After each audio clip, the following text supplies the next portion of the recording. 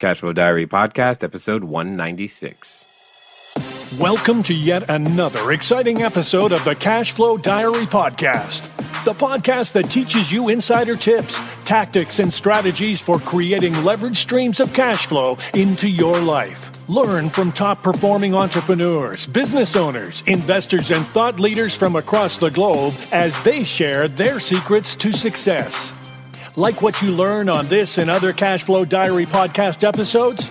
Go to learninvestingnow.com and sign up to receive powerful tips and information that will help you succeed as an entrepreneur and investor.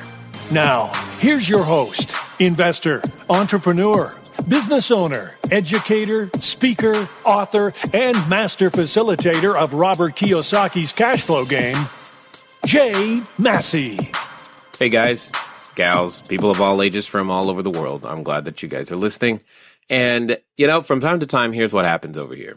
We record a lot of the things that I do everywhere I go. And occasionally we end up with these little bits and pieces that are good, but don't really belong anywhere. But we have to come up with a creative way to share them with you. And we have two such pieces at this particular moment. So here's what we're going to do.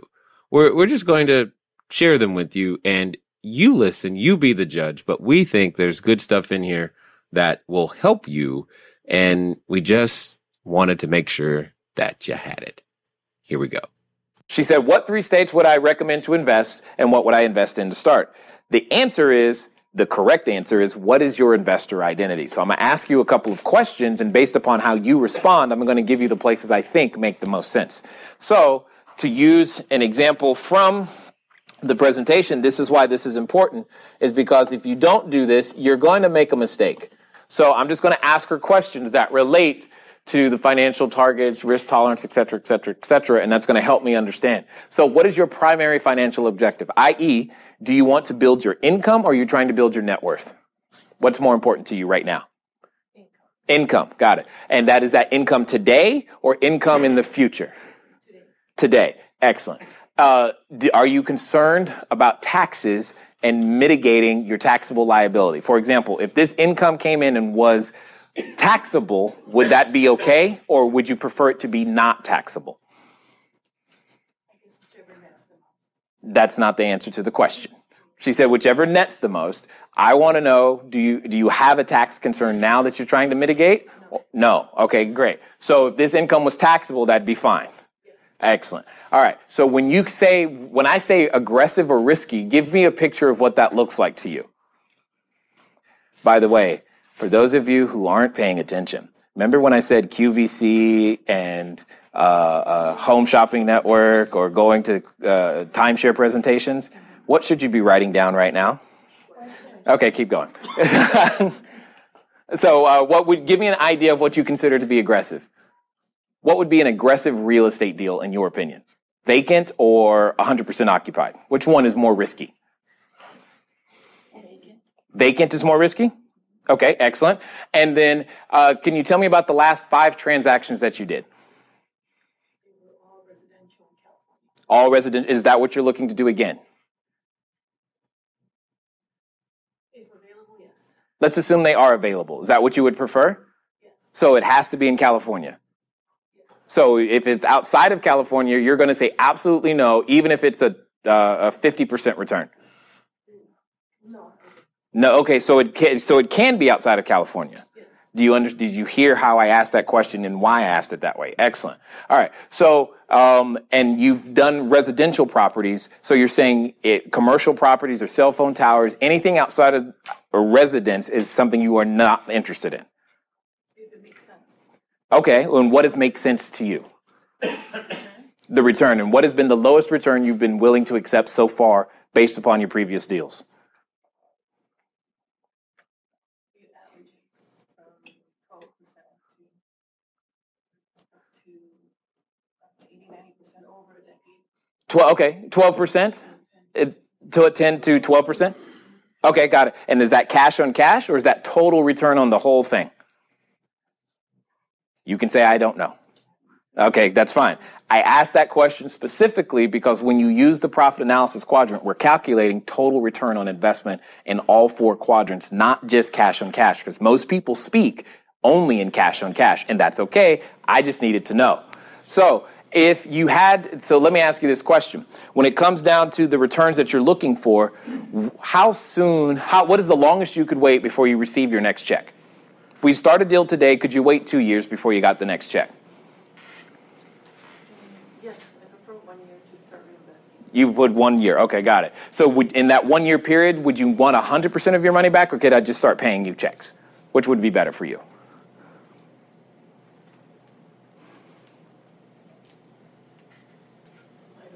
Okay, that's fine. And in the past, typically the assets that you prefer, have the individuals been, would you say they're the higher end properties or the middle? B properties. B? Okay, cool. That's absolutely fine. And that's what you're looking for still? Preferably, yes. Okay, got it. So in the past, how have you found your deals? The MLS, through door knocking. MLS and door knocking? Did you find most of them yourself? I found all of them myself. Really? Oh, okay. Real estate broker. So why not find another one like that? In California, I see everything over the values about 103 to 108%. Yeah. Where other states I've seen there as low as 75%. Uh-huh. I just am not familiar with other states. Got it. So if you had access to a team that was familiar with those states, would that help you? Of course. Okay. Is there any particular state that you looked at that you go, ooh, I wonder about this one? I started at Arizona. Uh-huh. You like Vegas? Okay, that's fine. But there's other states. Okay, what's that? Texas. Excellent. Do you guys hear what I'm doing? Do you see how I'm asking questions related to all of these things to get an understanding of what she's going to say yes to? You've got to do the same thing. Because when someone asks you, hey, where's the best place to invest and what would you invest in? How many of you instantly go, well, I would do this and I would do this, and that's the problem. That's the time to find out. So it sounds like she's open to some other asset classes. It sounds like to me that if it's in the B class or better neighborhood, that's fine. It sounds like that primarily some sort of passive income would be okay, so long as we hit a minimum cash on cash return of 12%. And her idea of risky, and this is probably where we differ the most, is her idea of risky is vacant. My idea of risky is occupied. That's probably the place where we differ the most. So for me, it's going to be difficult for me to work with her because I prefer vacant. And how many of you are like, why on earth do you prefer vacant? Well, yes, it's opportunity, but when it's occupied, I'm inheriting. Let's say, for example, I have one building. My largest apartment complex is 182 units. When we bought that, there are, let's call it 80 people who are already living there. That's 80 relationships that have existed for a number of years that I don't know how they treated them. And I suddenly inherit 80 relationships. Now, for those of you who are married, did you just marry the person or everyone else in the family too? Right? That was a lot of merging you had to do. Does that make sense? And this is no different when it comes to inheriting those relationships. That to me is a risk, so I don't like it. But if that's something for her, okay, now I know what I'm looking for. But I've got to hit a 12% cash on cash return. So now comes the most important question. What was your name again? Priscilla. Are you looking to run this deal yourself? Are you open to working with the operator out of state? You would work with someone else. Now, you realize, though, if you work with someone else, you might not earn as much as you would if you did it yourself. Correct. I'd rather earn a small percentage of something than a large percentage of nothing. Exactly. Did you hear that? I'd rather earn a small percentage of something than a large percentage of nothing. Now I've got the room to go anywhere from, hey, here's a single family house, all the way to, hey, I'm putting together a syndication on an office complex, and here's what we're doing. I've got the room to play with that because of what she said. So now, based upon what you're saying to me, Priscilla, you like Vegas. Okay, great. Or Arizona, sure. All of those things considered, there's no reason for us to do something wholly different. I see reasons why Vegas is good. How many of you can come up with at least one reason why Vegas is a sound investment market? Anybody, shout it out. What do you think? It's in recovery. It's what? It's in recovery. It's in recovery. What are you going to say? Casino workers need a place to live. Casino workers need a place to live, right? Now, you could always say, bet on sin and you will win. Okay? Here's the only thing I'm looking at is jobs. That's really what I'm looking at. Those jobs are resilient. That infrastructure, how difficult would it be to build another Vegas? It'd be pretty hard to build another one. So those jobs are probably not going anywhere anytime soon. Can those jobs be sent to China, Malaysia, Taiwan? Macau. Who? Macau. Yeah, right. They're trying, but you get my point. The point is, those jobs are very, very hard to offshore. So for those reasons, it makes it a resilient market. Now I'm talking to the investor brain, aren't I? I'm not just saying, I like Vegas, because you should have seen her face when she said, I like Vegas. It lit up. I don't know why, but it did. So that's great. But those are the things I'm going to start looking for her. I'm going to look for an operator who's in Vegas. I'm going to look for the 12% cash-on-cash return, because that's what you're telling me you're looking for. It's not about what I want. It's what do you think, what's going to make, if I didn't think what you were thinking was actually possible where you were talking, I'd tell you that too. But there's no reason to try to sell you on a different marketplace. So you could do what you're trying to do in any of the asset classes. Single-family houses, apartment buildings. Well, I probably slant towards apartment buildings simply because they're counter-cyclical to the single-family house market. That's definitely something that's on my mind. The other thing that I would look at, and this is going to be somewhat out of the box, is that I would look for cell phone towers, because they're awesome. Just letting you know. So that would be another way to be able to hit the goals that you're trying to hit. I would even consider possibly gas stations. Could do that as well, especially if they have a convenience store attached, and you can buy the real estate with it. And probably commercial retail. I would stay away from office, like the plague. Yes?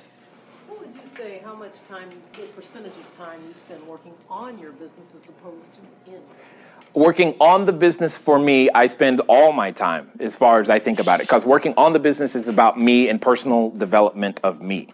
So I, for all intents and purposes, am the brand at this particular moment in time. Cashflow Diary is not big enough yet to be bigger than me. It's getting there. It's making that happen. So any sort of spiritual development, mental development, financial development, whatever work that you're doing in that sense on you got to learn to work harder on you than you do on your job, so to speak. And that's why learning the Pomodoro technique or techniques where you can chop up your time become important. Because if I can get my work day done in 2 hours, then I've got the rest of the day to hang out with my kids or do, nothing. Go to a friend's house. Those types of things are what it comes down to. Yes, Priscilla. Yes. I'm sure you're more familiar that I'd rather buy a home in Ohio for $50,000 where I'm getting $700. Uh-huh. Versus a home in Vegas, which is $200,000 and I'm getting $900,000. Right. So that's why I asked if there's other states that the return is better. Yeah, there are many other states that the return are better, but what I'm trying to get you to do is ignore it, because if you are a Nordstrom investor and you're suddenly going, ooh, 50 grand, but you don't know how to serve this customer, you're not going to make the deal. You're not going to make the return. It's not just about the numbers. It's, are you the correct person to serve this customer? And if you aren't, the return isn't going to happen. You need to be able to deal with or understand that when the operator calls you, like if you are working in a syndication with someone else, and when the operator calls you and say, here's what happens, you need to understand that that's probably normal, for that class of property. And those are the expenses, and that affects the cycles of things. Like for one of my buildings for a while, I could track the timeliness of rent payments would correlate with things like whether the NBA basketball team won or not. It was weird. All I'm saying, I needed to be aware of that, right? that's going to happen in a certain class of property that may not happen over there, and you need to be aware of that. If that's something that you're like, oh my God, that's just weird, I can't deal with that, I don't care how cheap it is. It could be free. You're going to do yourself and that customer a disservice, right? If you think, yeah, you know what, owning a Italian restaurant, that might be the thing to do. That's where all the money is. But the only thing you know how to make is Mexican food. That's going to be a problem, you know, for every customer who comes through that door. Yes. Yes, you can learn. Absolutely.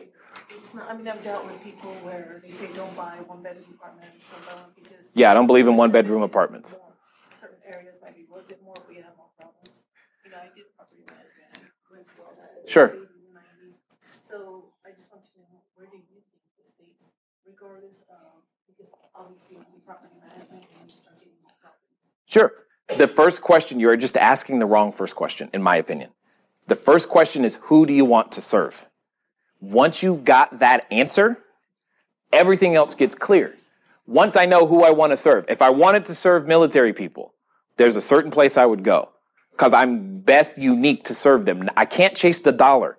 I don't want you chasing money. I want you chasing who can you serve the best, because whomever you're going to serve the best is where you're going to be able to earn the most money.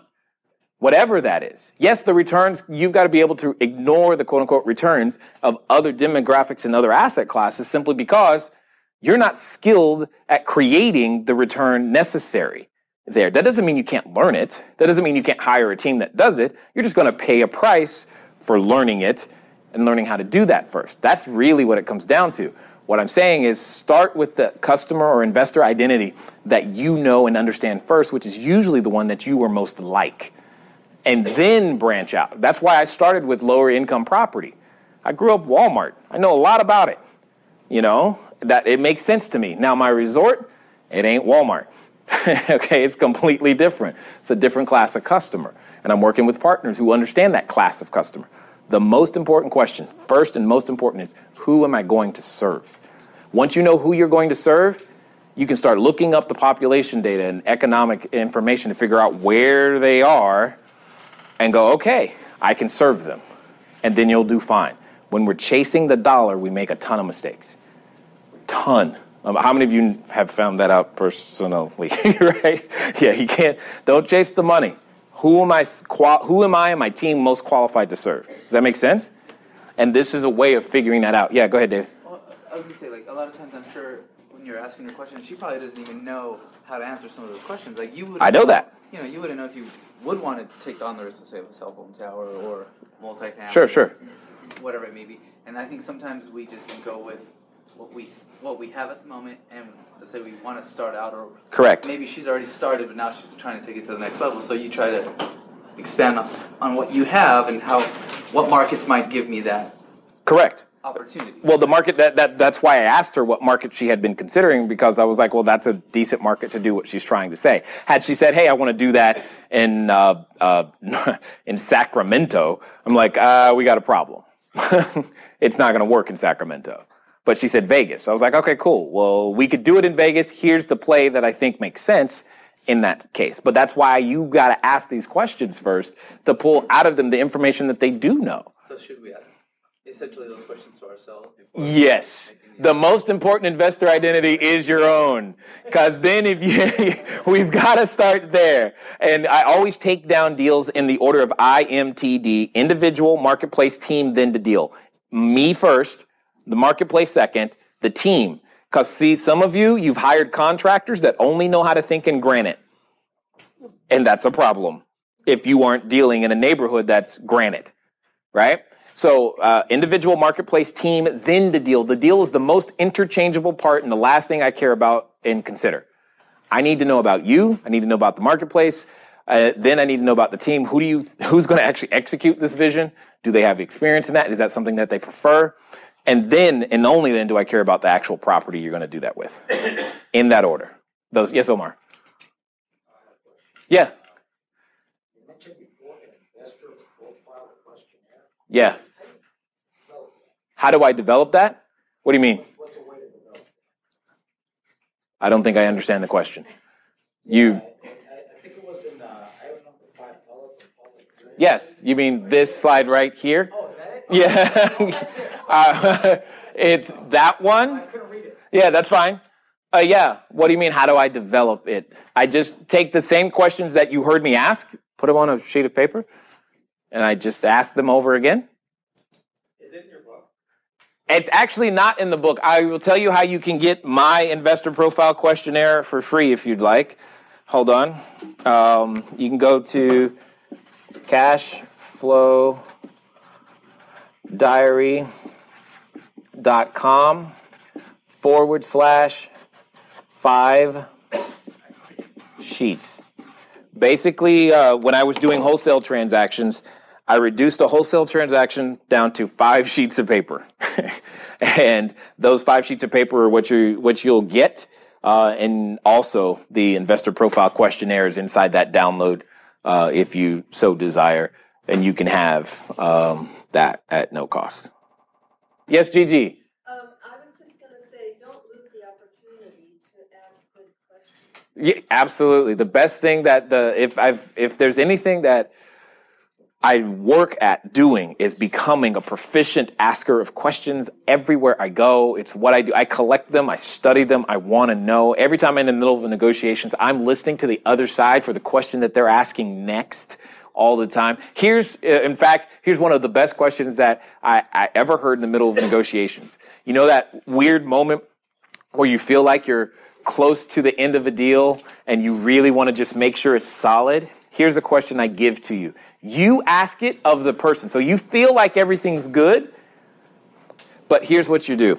You simply ask them, hey, I'm just curious, is there anything else that I could give you to make this a better deal for you?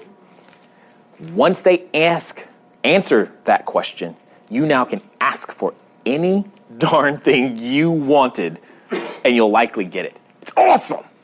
I get excited for that because that helps to get deals done and get them done faster. Because when you suddenly take them to, he wants to do something to make the deal better for me, well, this would be great. Cool, I have no problem with that. Here's what I would need from you. And then all of a sudden they're like, okay. Everybody's happy and we're done and we move forward. Anyway, have fun with that one. Okay, so that was the little bit that came from a different live event. And most importantly, the concept of investor identity is huge.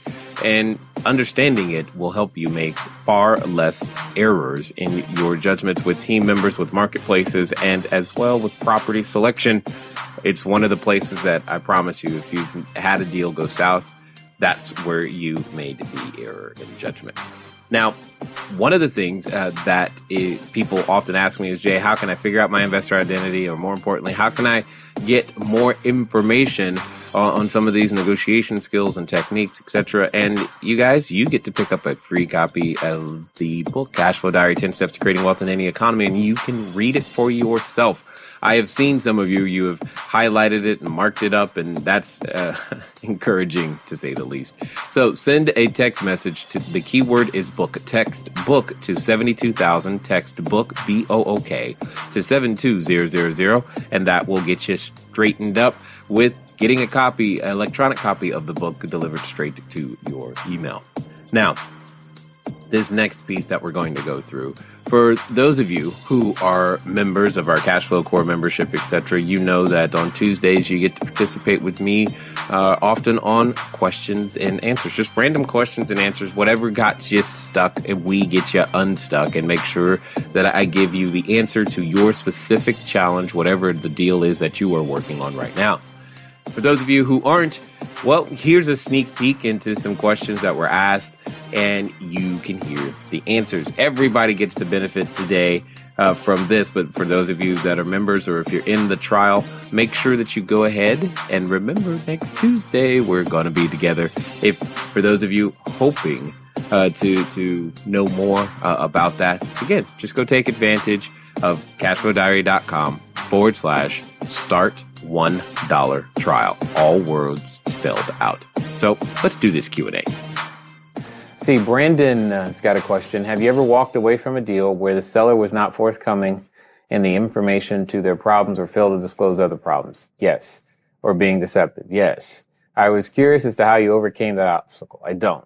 I move on to the next deal. Next question. I mean, at the end of the day, if they're not going to tell you what's wrong, could you imagine? Think of it this way. If you go to the emergency room, if you go to the doctor and the doctor goes, "What's wrong?" and you go, "Why do you ask?" or "I'm not telling you," or "You don't need to know that. Just give me some, Vicodin." What's going to happen? He's going to kick you out. She's going to kick you out. You're not going to get anything. You're not going to get anywhere. And even better than that, they ain't going to chase you out their exam room and say, wait, let me talk to you. You're not the last patient. Definitely not the last patient that day. And you're not the last patient on the planet. So they're going to go do what they do. Be a doctor and serve those that are willing to listen and are willing to accept their help. And if that's not you, okay, next. So let me see what we have here. Deborah's got a question. You asked Haya, who is she serving? I'm assuming that is your way of directing her to the I individual part of the IMTD. Okay. What I'm not understanding is, doesn't she have more than one client individual that she is serving? The homeowner, the broker, any potential investor, and herself. Aren't those all individuals to consider? The homeowner. Yes, absolutely, Deborah. They all are individuals to consider. That's why it's IMTD. So each individual in the deal has their own investor identity. For example, you mentioned obviously Haya herself is you yourself, you the investor yourself have your investor identity, and we've got to get that on straight. Once we've got that on straight, we've got to be working with the marketplace, right? The marketplace has an identity. For example, California has a certain identity when it comes to producing certain types of real estate and real estate related benefits. But the team, so when you start talking about the broker, the broker involved has a certain identity as well. You need to know what that is. Now, if it's a short-term deal, it's not always, or if it's transactional, like it could be with most brokers, it may not be as imperative that his or her investor identity match. However, it's going to help if it does, because if you're working with a person whose investor identity is the same, they already have naturally around them the resources necessary to execute.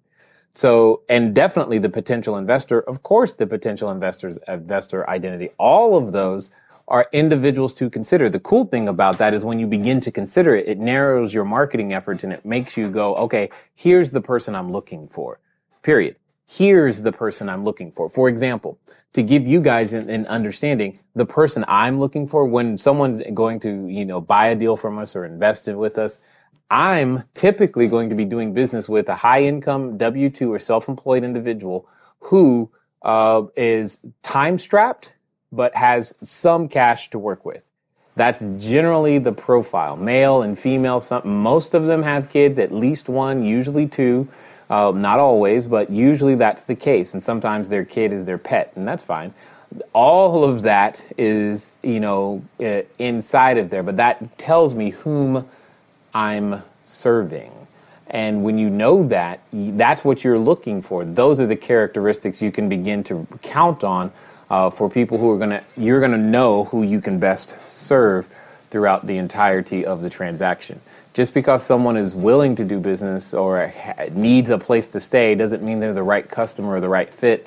Or just because there's an opportunity in a neighborhood doesn't mean you're the right person to be operating in that neighborhood. Earl, I think the owner of the property may be in jail or a mental institution. He set fire to himself and the house. Oh, okay. This is starting off awesome. I am now trying to find out if a mortgage is still on the property. I can't see where the mortgage company has paid.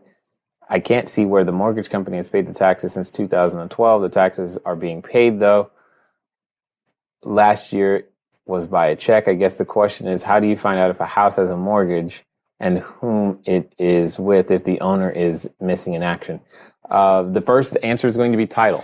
If you can get a preliminary title search done, or you're just trying to figure out, that information, what liens are against the property. So in this particular case, that's where you're going to start. Now, I don't know how much information you're going to be able to uncover, In terms of, even if you go, sometimes they don't list the mortgages in such a way that it's easy to track down who they're with and all this other stuff, but it all depends. And you still, they could have been. I mean, don't assume that the mortgage company is paying those taxes. Somebody else could be doing that still. You just don't know. There's a lot of unknowns, that's for sure, but you definitely have uncovered a problem. If you find a way to its solution, that'd probably be a good idea. Update. Okay, he's in jail for insurance fraud. The whole setting the place on fire thing. Got it. Looks like it may be in the bank's hands. However, I'm still digging because I don't see a trustee on it and someone paid the taxes in January. Would the insurance company have paid off the house? Maybe they would. Maybe I don't. Directly to the mortgage company. Possibly. I don't know. Who would own the rights? Thanks in advance in the input. Yeah. You've got to. It's going to start with the title company. That's where I'm going to start on this. Start with the title company, then try to. I mean, get a name. Get a name of the person on title. Try to see what kind of records you can dig up at the county in terms of if you can get an address, like where the mailing address specifically. If the mailing address on the tax, the property tax documents, the property tax bill specifically, are different than the physical address of the property, that's going to begin to give you a clue. Somebody owns it. Finding out who is the challenge here. But once you find out who, then you just got to get them on the phone, because I'm sure that whatever the problem is, they're willing to let it go. And I wouldn't know. Maybe try calling the actual insurance company if you can find that out. I don't know. Look it up and see if this is. Did this incident make the newspaper? So try that. If this incident made the newspaper, that might give you some clues of where to look. I mean, you've got those avenues to begin to start poking and digging, I guess. Check with code enforcement, because if the property is still in disrepair, it's probably on their list, right? And they know who the person is that they're mailing those notices to somebody. So somebody's opening those notices and reading it. So those are the things that I would begin to do. Seth is asking, would you ever do a subject to deal without title insurance? No, I would never do no. The short answer is no. Especially if we were talking U.S. property, the answer is no. Get title insurance. I've already been down that road of not getting title insurance on a deal before. Get title insurance. There is no exceptions, except, the one exception is when title hasn't transferred yet, right? So you can still do a land contract or lease option. Title hasn't transferred yet. So it's not time to get title insurance yet. You get title insurance once the title transfers. When that title transfer process occurs, get your title insurance. Justin, how do you find out how much repairs cost on a 137 unit property in a different city? Got it. When you're trying to figure stuff like this out, you're going to have to break it down. So in a multi-unit property, you're going to break it down by floor plan.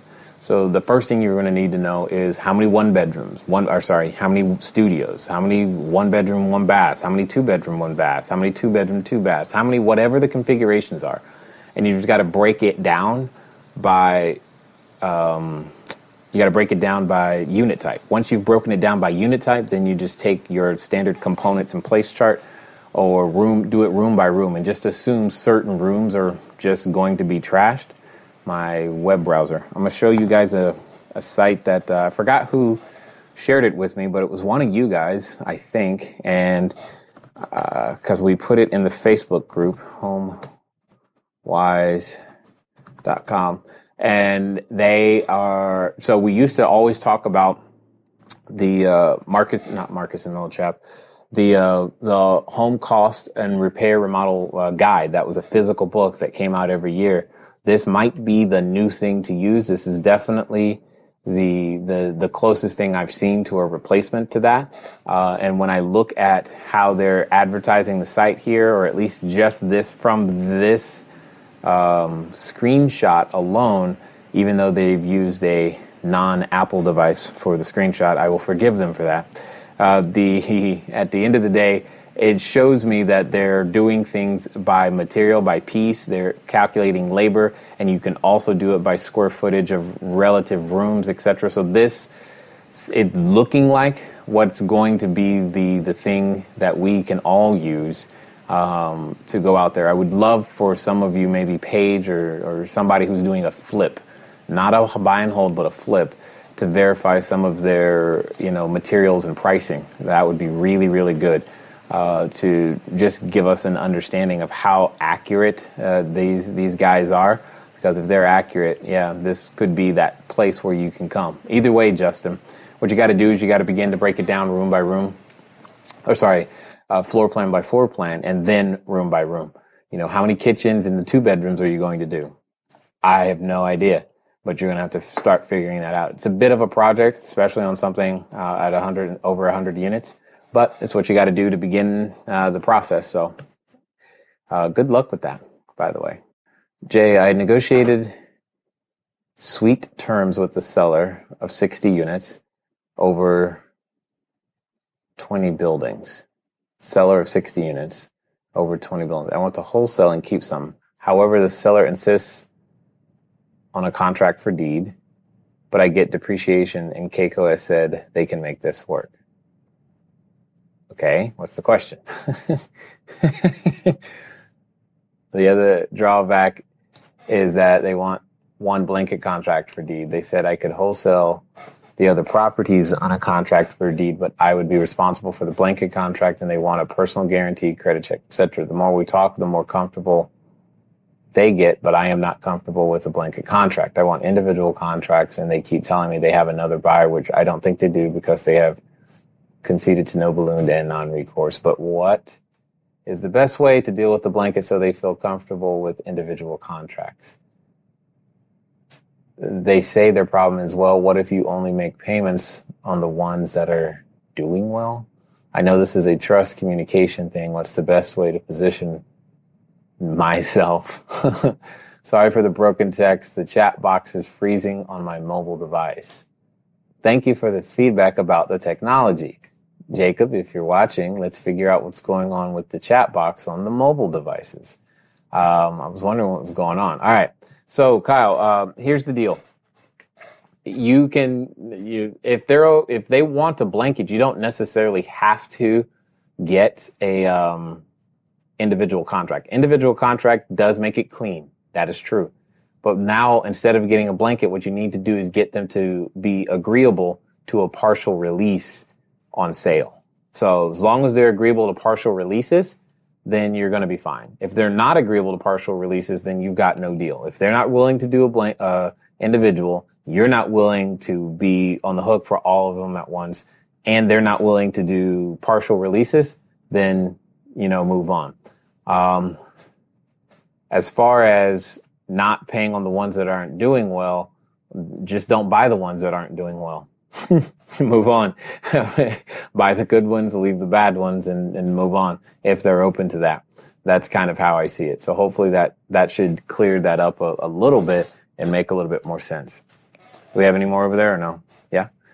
Jay, one more thing. The seller has title insurance underlying loans, but I still want to check title, as you should. Can I do this through the county courthouse, or do I have to order full prelim $200 each? Seller wrote in contract that they guarantee clear title. Yeah. You know what, Kyle? They can write they guarantee clear title if they want to. Okay, so if you don't want, okay. If they're going to guarantee clear title, then what I want is a bond or an escrow account for the equivalent dollar value of about 5 houses. That's what I want. Five houses at retail. If they want to guarantee title insurance, cool. Then I want a bond that says if somehow the title is defective in any way, this bond is going to pay me to indemnify me from any sort of issues, and then they're going to put a new bond in place. I think when you say something like that, they would rather go down the title insurance route at the end of the day. So just keep that in mind. Michelle, on a lease option deal, the property needs about $10,000 in repairs to get it rent ready. Okay. I have a private lender willing to put up $3K in escrow and to pay 6 months of mortgage payments and the $10,000 for repairs. Okay, how would the lender secure his position and get paid back in, let's say, 5 years? It's just a promissory note. There's nothing more complicated than that. So if you've already got that, again, guys, I've said this before, I say it again. Once you've gotten to that point, you've got verbal agreement in general of what you're going to do. It's not about you to know how the lender or how XYZ is going to secure their position. You take this to the attorney. You get on the phone and say, here's what we want to do. The attorney is going to tell you what documents to use. You are not the legal expert, and you're definitely not the expert on how the seller is supposed to secure their position. Your knowledge of how the seller secures their position and explaining to them, you think makes you better. It's a liability. Please just take it straight to the attorney and quit trying to tell, here's the tools we're going to use, and gee, don't I know so much. Just go straight to the attorney. If you've got verbal agreement, go straight to the attorney. I'll say that one more time. If you've got verbal agreement, just go straight to the attorney. They will work through the details to help all the rest of the stuff come out. Michelle, on a lease option deal, the property needs about $10,000 in repairs to get it rent ready. Okay. I have a private lender willing to put up $3K in escrow and to pay 6 months of mortgage payments and the $10,000 for repairs. Okay, how would the lender secure his position and get paid back in, let's say, 5 years? It's just a promissory note. There's nothing more complicated than that.